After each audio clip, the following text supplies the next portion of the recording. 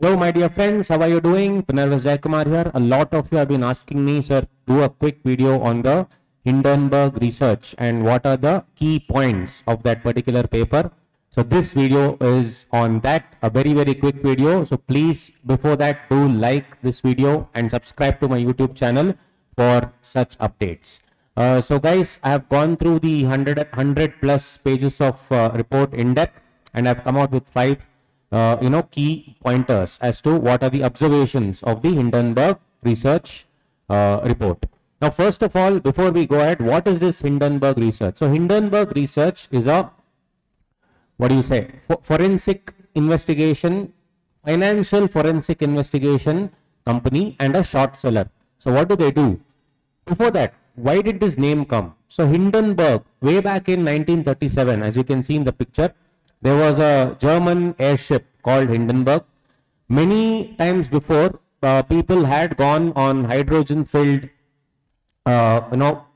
airships, and they had been destroyed. But still, there was this thing that this time something is different. So they convinced almost 40-50 people to get onto this, airship with the most dangerous element, hydrogen, being pumped in, and as usual, it ended up in a blast, killing almost 30-40 people.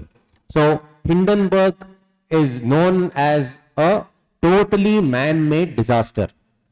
This was in 1937. Taking the same name, in 2017, Mr. Anderson started this company called Hindenburg, searching for really man-made disasters. So they analyze the stock market, they analyze various reports, they analyze companies, and also convey to the people that whether this company is truly sound, are they doing the are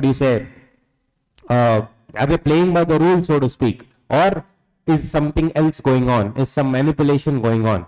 And what do before they give this report? They are like the vigilantes of the stock market. Before they issue a report, a in-depth report, what they do is they short the stock, means they'll sell the stock, they'll release the report, and once the report comes, obviously the stocks will tank, then they will buy and make a profit. So they are like this Robin Hood or the vigilantes of stock market.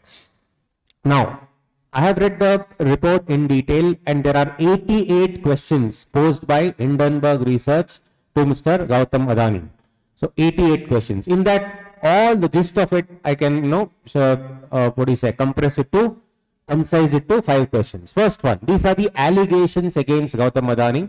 Now, Adani has already replied to this, 400 pages. I am, in the process of reading it, that I'll probably release a separate video. But anyway, these are the 5 allegations. Very, very quickly. First one, overstating the size and profitability of its business, concealing debts and liabilities. So, these 2 points I would like to talk, together. So I'll throw some figures here to just know the extent of the entire allegations, and also before the allegation, what was the status. So Gautam Adani added around 100 billion to his net worth in the past 3 years, which is a staggering growth. And all 7 of his listed entities, at least on paper, they had a growth of almost 819%. It is like staggering, amazing. You would have seen the growth. 4 or 5 years ago, you did not even know Adani, and today is one of the richest, just before this report, in the world. So all 7 listed entities have actually, as per this report, have an 85% downside, purely based on analysis of the fundamentals. 5 of the 7 listed entities of Mr. Gautam Adani have current ratios below 1. So guys, if current ratio is below 1, it indicates what? Short-term liquidity crisis. Now, engaging in insider trading and market manipulation through Benami companies, or also called as shell companies, creating demand and increasing the stock price on the Adani shares. The Adani group is predominantly a family business where 8 of the 22 key personnels are all members of the Adani family itself. Several of them are personally accused of frauds, market manipulation, and they are known to create a vast network of, shell companies. So Gautam Adani's older brother, in fact, Mr. Vinod Adani, was found to have, shell companies or Benami companies in various countries like Cyprus, Mauritius, UAE, predominantly Cayman Islands. Most of it are tax havens, so to speak, even several Caribbean islands as well. So these entities have absolutely no reported operations and absolutely nothing, but they have moved billions and millions of dollars, and played around with the money among the Adani group entities without making any disclosures, because obviously in those places the regulation is not that great.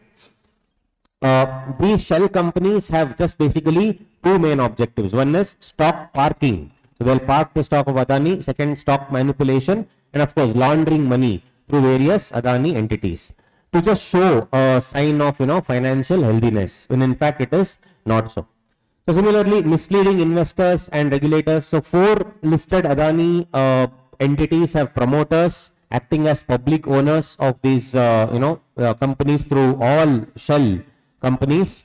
These companies hold massive stakes in Adani shares, thereby the Hindenburg report says they are actually misleading the public.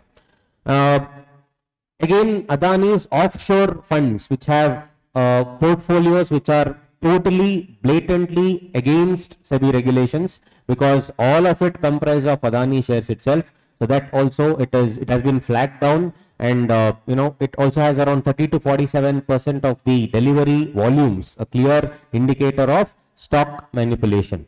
So in fact, SEBI has already started its investigation, and before that also almost 70 companies it had struck down, alleging serious fraud. Apart from that, there is also this dubious connection with ex-employees and employees, and also the deadly Ketan Parekh, who was the protege of Harshad Mehta. So he was a master manipulator. In 2001-2002, Ketan Parekh scam also happened, and the financial extent still we are digging. The last part is the statutory auditors of Adani's are young CAs. Now the question is, shouldn't young CAs obviously, if they are capable enough, can they not actually sign the balance sheet, or is it that the volume of transactions and the turnover is so huge that is it possible that young CAs cannot do it, is the question.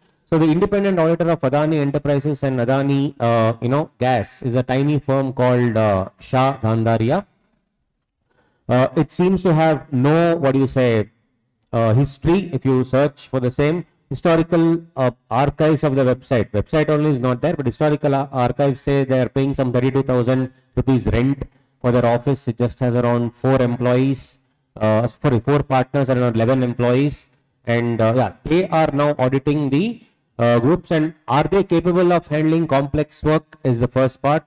They respectively signed off on Adani Enterprises and Adani Total Gas annual audits, and the partners are 23 and 24.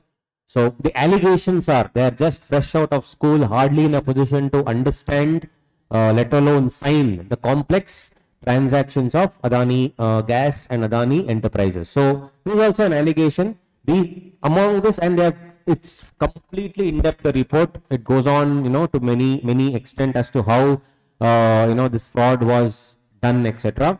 So this was the entire report. These are the 5 elements. This is split into 88 questions in the report. If you have the time and the interest, you should definitely go back. This will have far-reaching repercussions already. His 20 billion wealth was wiped off in 2 days, and of course Hindenburg would have made a killing. Now the timing is also suspect. People are telling, so this is an objective assessment. Now the other party, they are saying that the timing is also very suspect, because it is driven by China, paid by our own snakes that we were rearing in the backyard here, is what people are alleging who are supporting Adani. Adani says all these things are blatantly false allegations, and he has replied 400 pages. For 109 pages odd report, he has replied 400 pages, and even to that, in fact, these people have already replied.